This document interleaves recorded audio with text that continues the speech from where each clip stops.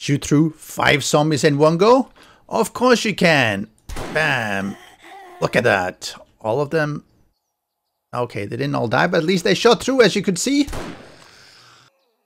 Want to do maximum damage for unarmored targets? Of course you do. Want to make sure you wipe out a horde? Naturally. Bam. All dead. So welcome friends, hope you're going to enjoy this guide to the different ammo types that we have in 7 Days to Die Alpha 18.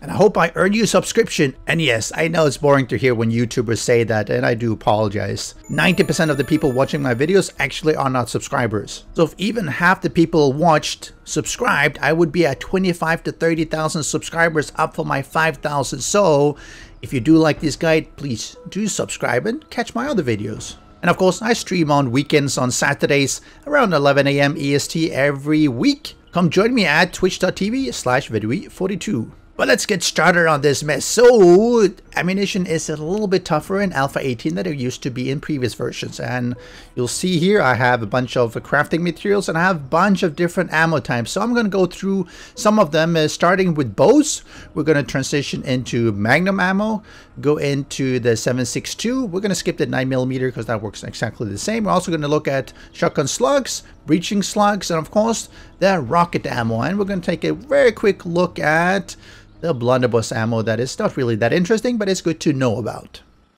So let's start with the blunderbuss because that's the easiest one to make. Now we have the blunderbuss ammo. It only takes that and has 11 damage per pellet, not too bad. Also has 8 pellets, so if all of them hit, it's going to be almost 90 damage. And of course, this is before modified with whatever the blunderbuss quality is. I think it's 8 times 16.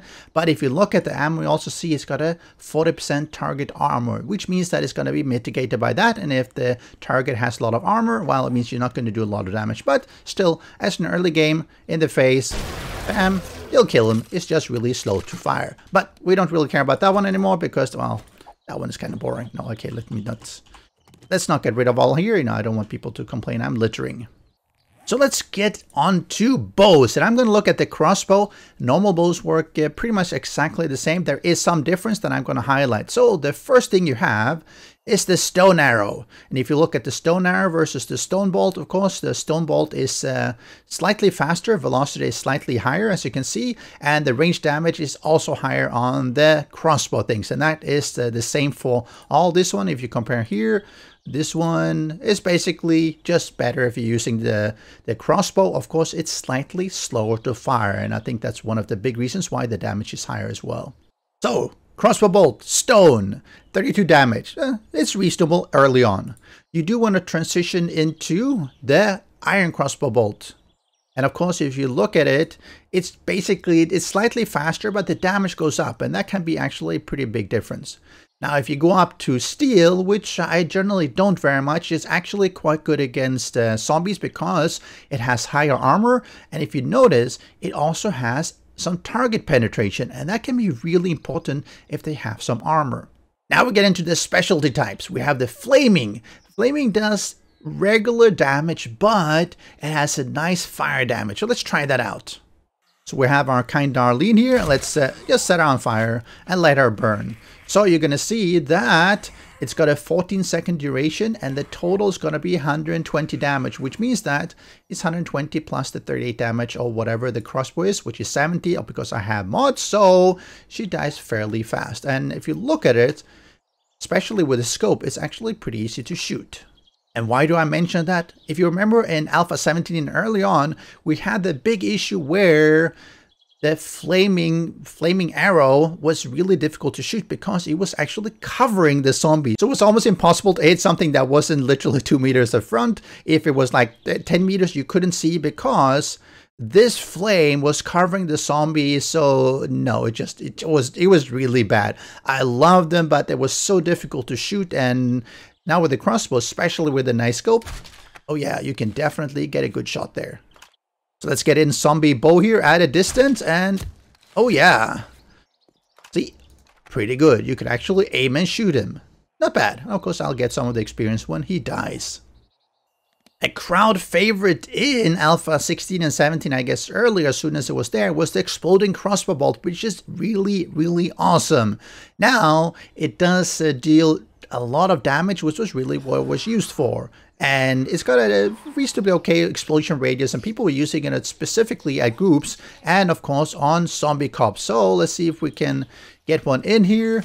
Let's, oh, looks like a dynamite stick on. Let's see if we can hit them here. Let's not zoom in, and bam! They don't necessarily all die because they sort of shield themselves a little bit, but it's still a reasonably good weapon for how to craft it. I'm going to get into how to craft it in just a moment. Actually, it's not as good as I was expecting. I thought they would definitely die faster. Alright, maybe it's just the angle. Let me try again from above. So I'm going to hit them here, and none of them actually died. Okay, that's fairly disappointing, considering they don't even have that much hit points. So, yeah, they definitely seem to have nerfed this one. I mean, Arlene has something like 125 hit points, and even a direct hit right at her feet doesn't kill her. Wow, okay, so maybe not so good anymore in Alpha 18. Alright, maybe I'll skip that one then. But how do you actually craft these things? So bolts and arrows are going to be the same. So let's look at the arrow. Now let's do the bolt. Now the normal stone bolt requires stone, of course, some wood and feather, and it's fairly easy to make. Now as you transition to the iron, you need the iron arrowhead, which you can make in the forge, and still wood and still arrow, pretty easy. Steel. Let's do a steel bolt. And whoops, it looks like I have not unlocked that. So it requires the Guide to Archery Volume 4. And of course, there it is, unlocked. Now the good thing about the steel crossbow bolt is that you only need the steel arrowheads, of course, which you have to craft. But you use polymers instead of the feathers. So if you can find a lot of polymers, you can make a lot of arrows because, well, feathers can be a bit of a pain to actually get. Unfortunately, there's no way to actually craft the polymers, which is really weird because we have gas. I mean, we have oil. Why can't you make plastic when we have oil? I mean, isn't that what it's made from? But anyway, that's how you make them. Now let's look at the other bolts. We have the flaming, which also requires the steel arrowhead. It requires the scrap polymers because it's effectively a steel arrow with the flaming bit. So it has some gunpowder, cloth, and animal fat. Not too bad. I think the problem that I have with this one is the animal fat, because I never have enough animal fat to really mass produce things. The rest of the things you can make relatively easy, but not animal fat. I'm not sure whether they should remove this or allow you to make animal fat somehow. The exploding crossbow bolt, beyond not being so good apparently, requires more gunpowder and duct tape. And again, that makes it a little bit harder to mass produce. And based on its effectiveness, as we just saw, I wouldn't recommend this one. I mean, if you find them, use them, but it doesn't really seem to be worth it, because if you've seen my grenade guides, you'll see that those ones are a lot easier to make. Especially if you're using the pipe on, which of course you have to throw, but it does a lot of damage and you don't need the duct tape. Do you feel lucky, punk? Well, do ya? Okay, maybe not so lucky.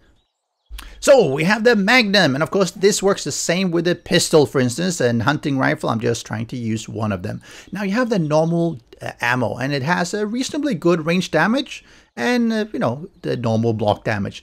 Then you also have the hollow point, and you'll see the hollow point has a fair bit of extra damage. I think it's something like an extra third or something. Yeah, around an extra third. So it actually is significantly more, less block damage, which doesn't really matter, but the target armor goes up, which means that if they have any armor, it's going to be really ineffective. And of course, that's why you have the armor piercing. Armor piercing has almost the same damage as the hollow point, but it reduces the armor by 20%, which is really nice. It also has this nice target penetration. What does that mean? And I think this is the link to the degradation. So what is target penetration? And well, let's get into that. But first, let's look at how to craft them. So let's look at Magnum. Normal Magnum is bullet tip, gunpowder, and the bullet casing. And of course, that's unlocked by, well, the agility. And that's where you unlock your pistols. And the Magnum is considered a pistol. So you can craft this one. Now, armor piercing and hollow point is a little bit harder because you need to unlock it with the books. And for the hollow point, it's Magnum Enforcer Volume 6. For the armor piercing, it's Volume 5. So you need to find these before you can craft them. But when you can, look at the crafting ingredients. It's 131 for the normal bullet. Armor piercing is 151, so it's a little bit more. So it's if you have a lot of gunpowder, it's actually fairly easy to just make this one instead. Hollow point is basically doubling up the bullet tips, which means that if you have a lot of lead, it's easy to make. But keep in mind, the damage against armor targets is really, really poor. Which means that normal bullet works pretty well. If I switched over to hollow point against an armored target like this, it should be good. And of course this one. But in practical terms, what's the difference? So I've spawned in 3 zombies here and they're soldiers, so they have some armor. And let's check the difference between the armor types. I'm going to do an alley here, which shows that they have 150 hit points. So using just the normal bullet, I'm going to shoot him in the chest and down to 68. So that's 32 plus that's 82 damage. Not too bad. Let's go to hollow point and let's shoot him in the chest as well. Oh, it's so slow to reload. Bam. You'll see it did very little damage. It did something like 28 damage as opposed to 82. Really poor because it's the hollow point and it increases the armor, and he already has armor.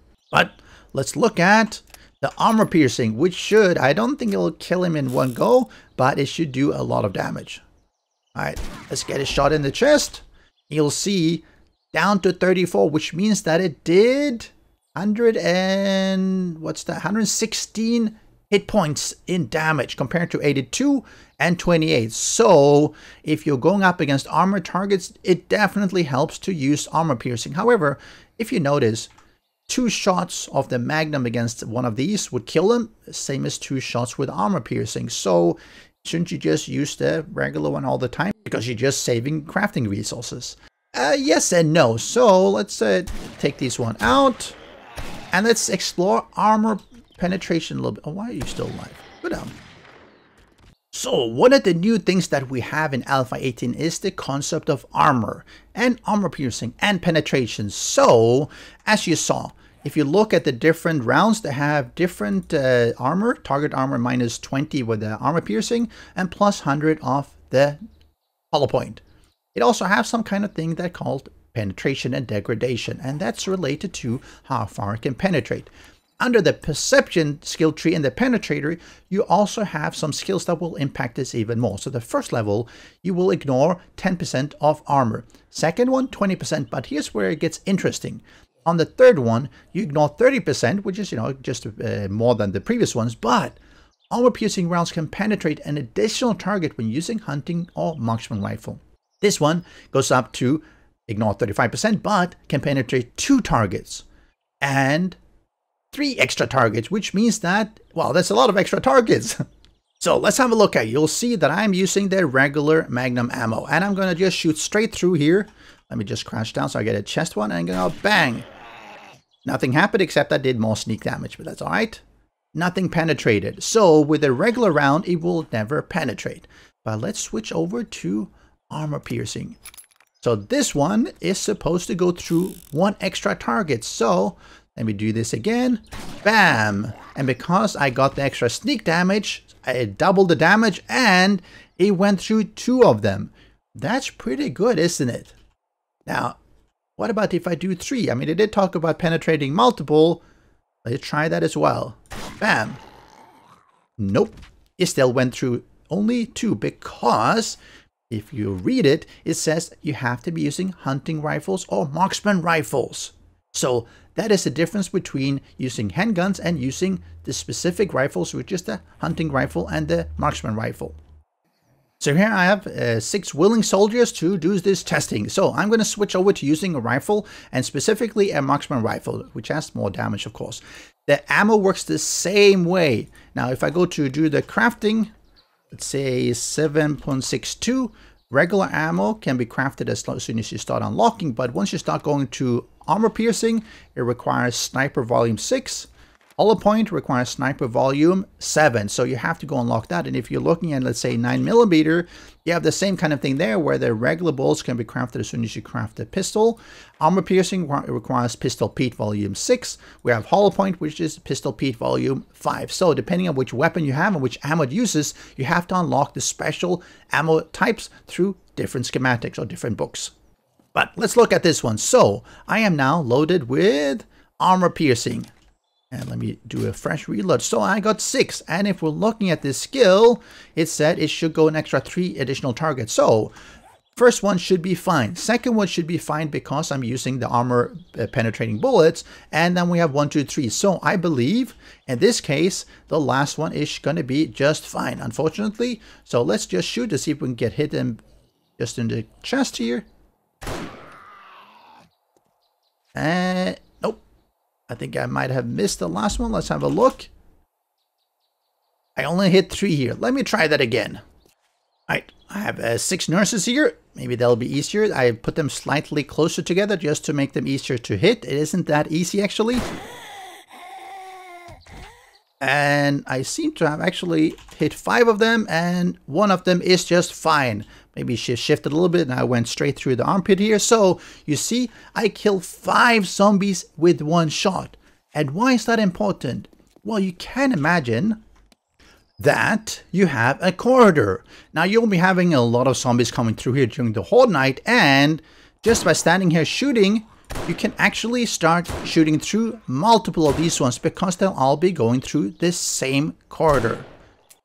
Oh no, I'm beset by cheerleaders. Oh no, and they're all nicely lined up. Oh, whatever should I be doing? Oh, maybe I should just be using my armor piercing bullets.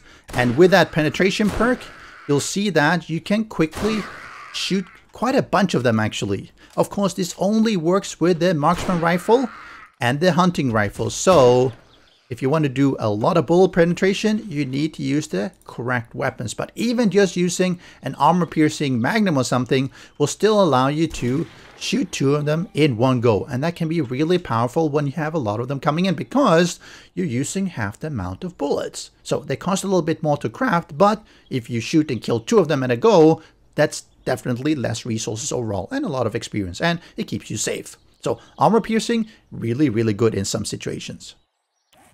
Alright, now let's look at the shotgun. So we all know the usual shotgun shells where they do, let's say, 12 per pellet.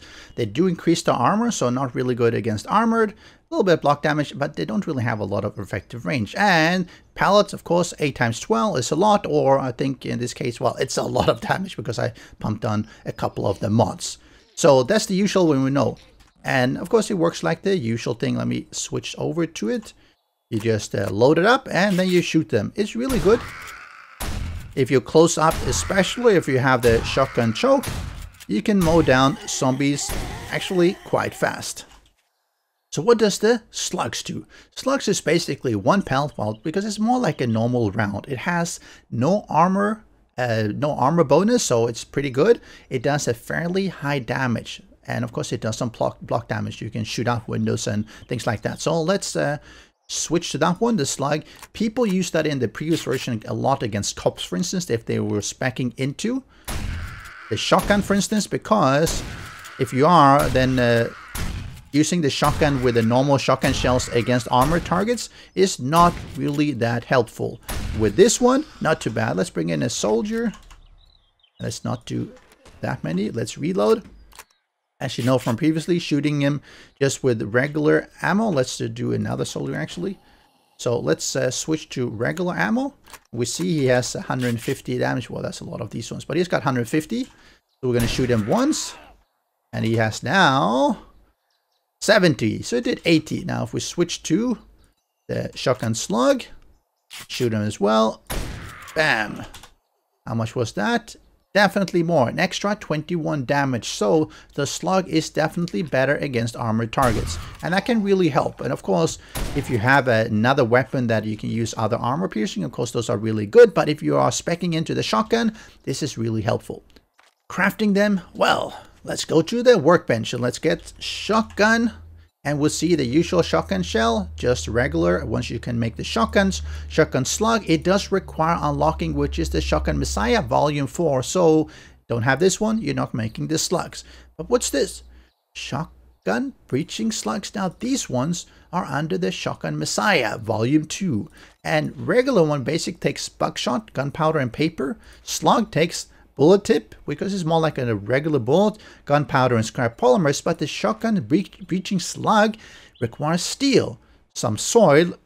I'm not really sure what that's for, but I'm sure there's a reason, maybe to pack it on. You have the gunpowder and you have the scrap polymers, and of course you have to unlock it. So it says it's good against door hinges or locks for quick entry. So let's try one out here. So let's switch to breaching ammo, and we have one of these ones which has 7,000 hit points, which is one of the vault doors. Now if I switch to this one, did I actually switch? I did. Let's do one shot. Oh, no, I do have to reload because I didn't finish the reload. Bam. Look at that. 1,800 damage or 1,750. Let's do another couple. And 3 shots and we're down to here, and it should be almost be down, and there you go. So if you have a bunch of these ones, you can actually get through armored vault doors, armored hatches, and I think even break up your safes and everything that you find around in order to loot them. Of course, they are fairly expensive to craft. As you can see from the breaching ammo, I think they're a little bit too expensive compared to, let's say, a lockpick. And a lockpick basically is just forged iron and mechanical parts. And these ones work, well, fairly similar in the fact that you pick the safe. But if you have a bunch of resources, these ones are really, really good. I don't think they're very good against, let's see what they do against. Right, hold on. Let's see, breaching slug. What do they do against? Oh, they do 80, so they're reasonably similar to, yeah, they're similar to the normal shotgun slugs, except they're for breaching. So they do, you know, more against the door and woods. Actually, let's get a safe. Let's pretend we found a safe. Oh no, it's here. Whatever should I be doing? And this one has 5,000. So we blow it once. Yep, it does. So you can use this to blow up these ones. And oh, unfortunately, it's empty. Well, that's a pity. But it's a very fast way of just blowing it up. And of course, if you want to blow it up entirely, you could do that as well. Oh no, that's interesting. Why is it not? Oh. That's really interesting. So once it's been broken up, it really doesn't do more than the 80 damage. Aha! Interesting. So you're not going to blow up the whole safe, but you're going to open it up. So breaching ammo, breaching slugs, really good for opening things up. Well, that's nice. And of course, the moment you've all been waiting for, looking at the rocket launcher and the ammo here. And here we have 2 different kinds of ammo. We have the high explosive, which does 420 against entities, but 2,500 against blocks. Really nice. Explosion radius of 5. And we have the frag ones, which does 650 against entities, but only 20 against blocks. So obviously, you want to get through something, you use the high explosive. If you want to kill zombies and not destroy your base, you use the frag one. If you notice, this one has 6 blast radius, so it's actually more effective against zombies than this one. Not just because of the the damage, but also because of the explosion radius. So how do you craft this one? Well, let's start with high explosive. These ones requires the rocket tip, which is you get from the forge, gunpowder, duct tape, gas can, and rocket casing. You also need to unlock it from either demolition expert, which is one of the usual perk trees, and of course the rocket launcher schematic. And then you can craft it. Now the frag one is very similar. You see, the only difference is it exchanges the tip for buckshot. Of course, buckshot you also get in the forge. So it also requires the same unlock, demolition expert or rocket launcher schematic. It's interesting that these ones are on the same, which in most other cases is actually 2 different unlocks for these ones, these ones, but these ones are the same. Maybe because people don't really use them that much. And what does that mean? Well, I'm loaded in the high explosive, and this is just a regular concrete 2,500. So let's hit them somewhere in the middle. And actually, you can even put a red dot sight here, or reflex sight, and actually it did a little bit less. I guess this one took the full, these ones took the splatter damage. But it means that if I shoot another one, it probably, oh, make sure I load it. Let's make sure we aim. Yep, it takes out, oh, Yeah, even the ground here. Let's quickly patch that up so I don't get into trouble, but the more interesting it is, let me go up here, get a good vantage point, is I think the frag one. So let's load in the frag, and this is good when you're having hordes because unlike the high explosive, which will damage your base and maybe bring it down, the frag one does not. It works exactly the same way.